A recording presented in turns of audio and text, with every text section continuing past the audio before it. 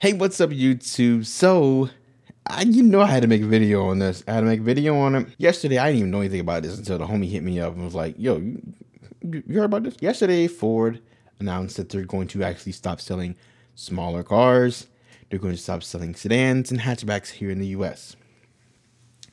That within the next couple of years, I believe it's 2020, they're going to start phasing all that stuff out and just getting rid of it. Just be focusing more on SUVs, crossovers, and pickup trucks. So that means the Ford Fusion, the Ford Focus, the Ford Fiesta, and the Ford Taurus, the Ford C-Max are all gone. Here's my take on it. I want to give my take on it, and I want to hear your take on it also in the comment section, please. I would love to hear what you have to say about this. So all today, I've been reading all these reports and articles from different websites. Everybody's kind of having a field day when it comes to this news, posting a lot of different opinions, finding a little bit more information about what's really going on, and I think it's a good thing. I think it's actually a good thing, and it's smart. And here's why. But before I get to why, I want to kind of talk about some of the stuff that I've read online. One article I read online talked about how Ford's able to do this because they make huge profit margins off of their trucks, right? And the article is basically saying that they make such a huge profit margin off of trucks because of the chicken tax. Now, if you don't know what the chicken tax is, please look it up. I'm not going to spend this video talking about chicken tax. Basically, it allows American automakers to actually make a huge profit margin off of trucks because of a tax for foreign automakers. And the article is basically saying that Ford wants to reap those benefits once again. That's a smart way of looking at it. Possibly very true. I don't have an argument against that article. Maybe you do. I don't. So another thing I've read online in the comment section mostly, and I've seen a couple articles about it, that once gas prices go back up, Ford's going to regret their decision and they're going to actually start making cars again. And this very well might be true. We know that things repeat. History repeats itself. Things that once were, they come back and they are. You'll see the trend with music. You see the trend with clothes. See with different things like that, right? So maybe. But here's my argument against that Ford will actually backtrack and start making cars again. I don't think that they will because of rising gas prices. I think if Ford actually backtracks and starts making cars again, it'll just be because that's what the consumer wants. And at the moment, that's really not what the consumer wants, apparently. So why do I think that gas prices rising, Ford won't actually just kind of break away from this and start making cars again? Well, because of one thing: electrification. Electric.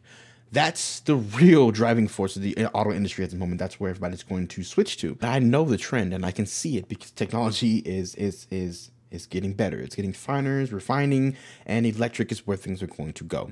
And that Ford knows this, right? Ford knows this because even yesterday, 6 electric vehicles by 2020, 6 electric or either plug-in electric. And that's 2022, excuse me, not 2020, 2022, right? So if Ford is planning to phase out all of their cars, their sedans and hatchbacks, by, I don't know, 2020, let's just say 2020, right? That's kind of the year I see floating around. I'm not too sure if it's 100% true. If they want to have 6 electrified vehicles by 2022, they're going to be SUVs and crossovers.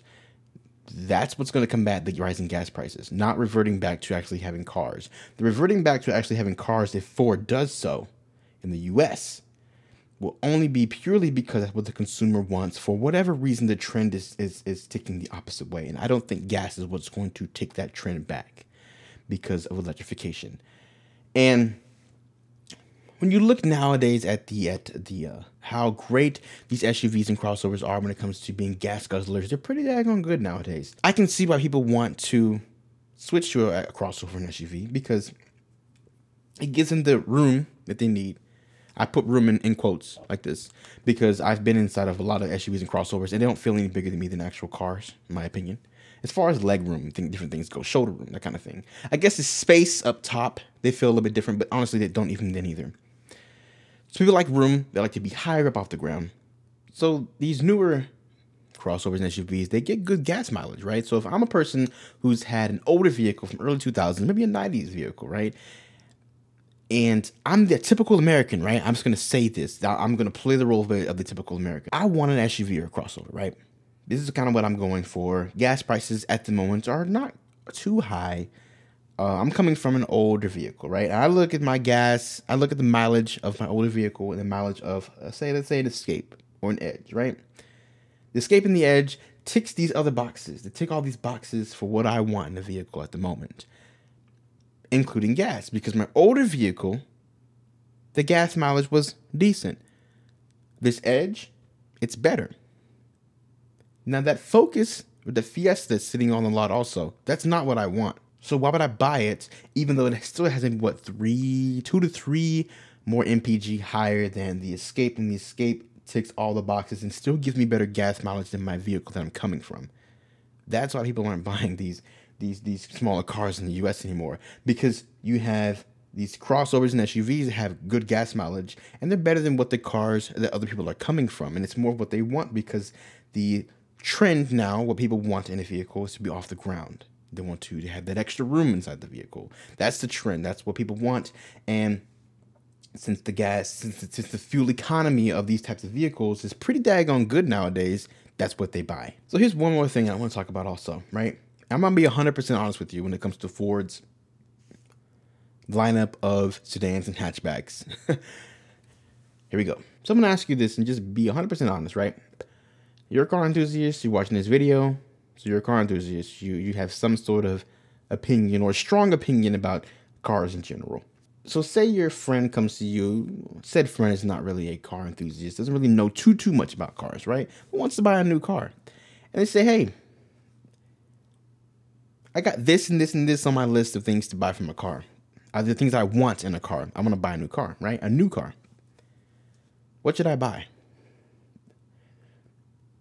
Do you actually suggest a Ford vehicle in this day and age? In this current state of Ford, do you suggest a Ford vehicle? Now, when I say Ford vehicle, I mean a Ford sedan or hatchbacks. I'm speaking specifically about the Ford vehicles that are being cut from production here in the US. They're not going to be selling anymore. Do you actually suggest someone go out and buy one? Just answer that question, because to be completely honest with you, I don't. I used to drive a lot of vehicles back at my older job, and I spent a lot of time driving Ford vehicles. And I not once suggest people go out and buy Ford vehicles. Now, once again, when I say Ford vehicles, I'm speaking about the ones that are being cut, not Escapes, not Edges, different things like that. It's talking purely about the Focus, Fusion, and blah, blah, blah. All the rest of them are being cut. So why don't I suggest one? They're outdated. In this day and age, do you take a Fusion or an Accord? I'm taking the Accord all day long. I'm going to take that Mazda 6 that looks great, that drives great and looks great.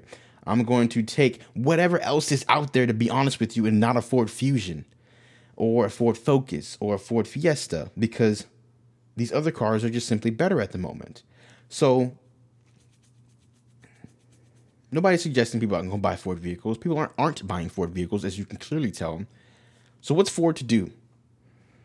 Actually put a bunch of money into revitalizing their lineup, right? Making their lineup super awesome when it comes to these vehicles that they're going to cut, right? They put so much money into making it better, knowing that the trend is that these vehicles are dying. Or do they just cut them? Just don't even bother about bringing them here. Focus on what's actually making you money. It kind of makes sense. It makes perfect sense. So that's kind of my take on it. I can understand why you don't want to actually spend money on revitalizing your lineup that's kind of not competitive at the moment. When you on a segment of the auto industry that you know is dying, and you're gonna see this trend more and more. You've seen FCA. You already know about Chrysler. You already know about Dodge. You're gonna see it more and more, and don't be surprised when it happens. It's just my opinion, though. It's just my opinion. I would love to hear what your opinion is. Please leave a comment down below. Let me know what you think. It's going to get really interesting. Can't wait to see what happens. Anyways, thank you guys for watching, and I will see you in the next video.